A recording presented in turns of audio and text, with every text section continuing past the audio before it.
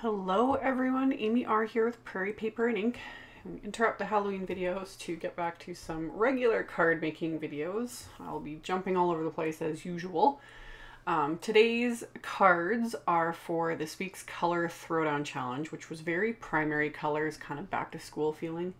I wasn't in the mood to make back to school cards, so instead I decided to make two more masculine themed cards. So I pulled out my favorite things, Get Down to Business stamp set. And I've got several of my acrylic blocks here, and I just pulled out all the images I wanted to use and put one image on each side of the acrylic block to make this all go faster.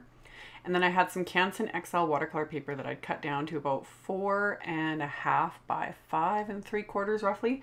I wanted it a little bit bigger than an A2 sized card front because I wasn't 100% sure how I was going to do this. If I was going to cut it down to an actual A2 size card or a little bit smaller. I was giving myself that little extra wiggle room. So I've got all my images and I'm just stamping them onto the watercolor paper with VersaFine Onyx Black ink, just flipping, the stamp over, stamping these images to create kind of a random background. And my idea when I do backgrounds like this is I don't want two of the exact same image side by side. That's where this set was kind of perfect because there were so many images, I didn't even use all of them. And I was able to create this fun background. I ended up doing this twice. I did it a second time off camera. My original plan was to only make one card. And then I was like, I had another idea for another card in the back of my mind. I'm like, might as well do it all at once because I ain't got time to do two separately. So once I'd stamped all the images, there's little paper clips in this set, which are so cute. So I stamped those to kind of fill in some of the blank spaces. And then once I was done with both of those, I'm just lightly taping them down to a masonite board with some painter's tape just to hold them in place. And then for the watercoloring, I'm using my Peerless watercolors. And at the end of the video, I will have a link to the video I did showing how I have these all cut up and organized. I'm just using like the basic beginner pack here because like I said, the Color Throwdown Challenge, it was basically for like the primary colors. Like it was red, yellow, green, and kind of a blue sort of a color. So this basic pack of Peerless is perfect because it's got all those colors, plus it's got the black, which I wanted to use to create a gray. And I just grabbed this, I've got this little cheapy palette in my stash. So I decided this time, this is something I don't think I've ever really done with the Peerless, but is mix up colors like off of the palette. Usually I just pick up the color directly from those little Peerless papers and paint them on. That's just how I've always done it. But because I was going to do a fair bit of watercoloring, I thought I would just mix up the color off to the side in the palette. And you see, you don't even really need that much. Like what I mixed up is enough for several projects really. So I can just let that dry though. And next time I use my palette, I can pick up the color from there and it'll be good to go. So I'm doing very messy watercolor. I've super sped this up just because I'm not doing anything fancy other than like messy watercolor, which I know it drives some people batty. I like it. I don't know what it is. I see other people, their finished creations and like the messy watercolor, and I've always loved it. It's just something I've always struggled with. I've mentioned this in many videos because I like to kind of, stay in the lines and keep it neat. And I find that look of messiness and yet not ugly. I don't know. It's hard to explain, but I really like it. Plus, I've said this before, it makes things go a lot faster when you're not so OCD about it. So for the first one I did in color. And then my idea for the second one, I wanted to do more black and white. So I did a quick little wash of the gray, like really pale. And then I went over it while it was still wet with a bit of a more concentrated color. And then let those completely dry. And then I pulled out my splatter cubby, which I have not been using hardly at all since I got it. But someone made a comment or emailed me or something asking about it. And I always forget I have this. And normally it doesn't work half the time because it's quite big. I showed this in a haul video and I can't remember if I showed it in any other videos. But it folds down, so the great thing about it is it folds down so it stays flat for storage, which is awesome. But when it's unfolded, it's quite large. But it's awesome for splatter because as a cubby, it keeps the splatter from getting everywhere. So now that I've kind of made a point of pulling it out this time, I think I'm going to start using it more. Because yeah, it just helps protect your work surface from getting completely covered, which you guys know me. I love my splatter. I have splatter all over the place. It's such a mess. So this is great, and the price point on this is awesome too. So it's all vinyl coated, so all you got to do is wipe it down with a baby wipe. You can clean up the mess, as much as you need. It doesn't need to be perfectly clean because that's the whole point of it. It's a splatter cubby. But yeah, if you've got, paint or just, a lot of wet substances on this, you can just quickly wipe it down with a baby wipe and it's good to go. And then, yeah, there's Velcro on the sides. It folds flat. It's perfect, really. So I just keep it stored under my desk, and then now I can just pull it out when I want to use it. So I splattered both of these with some of the black watercolor, and then I super sped up this part again, just because I've shown this in a bajillion videos. I'm just stamping several of the sentiments from the set with Simon Says clear embossing ink onto black cardstock, and then onto some colors of cardstock, and embossing everything with detail white embossing powder. Now this stamp set I absolutely love. Another reason I love it is because some of the sentiments are just perfect.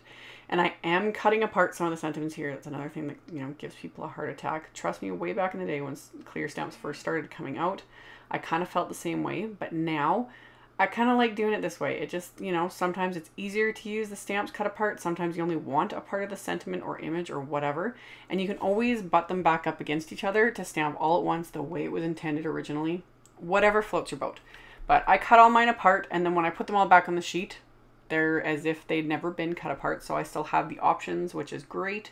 So I had stamped and embossed everything and then trimmed them all down with my paper trimmer. I wish I could move this fast in real life. I would get so much more done.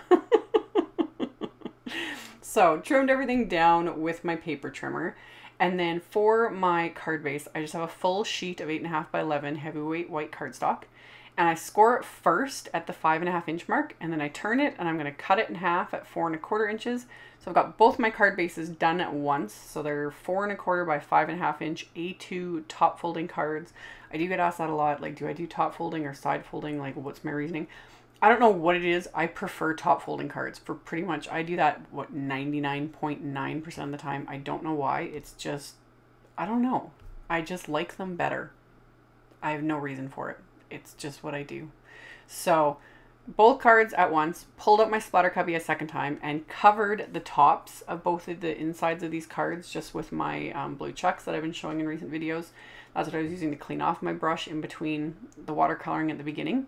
But I just covered the top of the insides because I didn't want the splatter all over. I wanted it a little more controlled on just the base of the insides of the card. And I did the exact same thing I did before with the black splatter, but this time I just used the 4 colors of the color challenge and just splattered that onto the insides of the cards just to give it something. And then I was thinking, especially for the second card, because it's a birthday card, it made me think of confetti. So it was fun.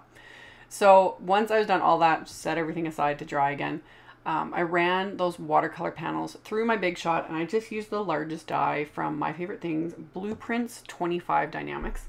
This cuts an A2 sized die cut, so 4.25 by 5.5, along with a stitched border all around the edge. So it just gives it that little extra something. So I die cut both of those with that. And then all these sentiments I'm going to start adhering with some foam tape. So the colored background, I did the sentiments on black cardstock. And then for the black and white background, I did all those sentiments on colored cardstock in the colors of the challenge. So I'm just using I'd used several different My Favorite Things scraps of colored cardstock for this. And that's why I'd cut the stamps apart, just so I could make this go so much easier. And then I've been adhering them all somewhat randomly, like not perfectly straight, just for a little extra visual interest, again with the foam tape. And I love that sentiment, like according to my calculations, you're old. Totally a card I will send to someone. So did all that, and then to adhere these to my card bases, I'm just using Tombow Mono Multi this time because it gives me those few seconds of wiggle room so I can get these lined up perfectly on the card bases since they're the exact same size. Plus it's going to adhere this really, really well because it is a bit warped from all the watercoloring. So got both card fronts adhered to the bases, and then for the first one I had already stamped and embossed the sentiment on the black cardstock again. And then for the second card, I'm just going to stamp the happy birthday sentiment with that same VersaFine Onyx Black ink. And that finishes off both of my cards. So as always, I will have a link below the video to my blog post with a link to the color challenge if you guys are interested in checking that out and playing along. It's open to everyone. We post a new one every single week. So I will have that info in my blog post, as well as the pictures and links to all of the supplies used. And then here at the end of the video, I'm also going to have a link to my original Peerless watercolor organization video, how I do what I do, as well as the last little dinosaur card I'd made using these same watercolors. So you can click on those if you want to check them out. Thank you all so much for watching, and I will see you guys next time in a new video. Bye.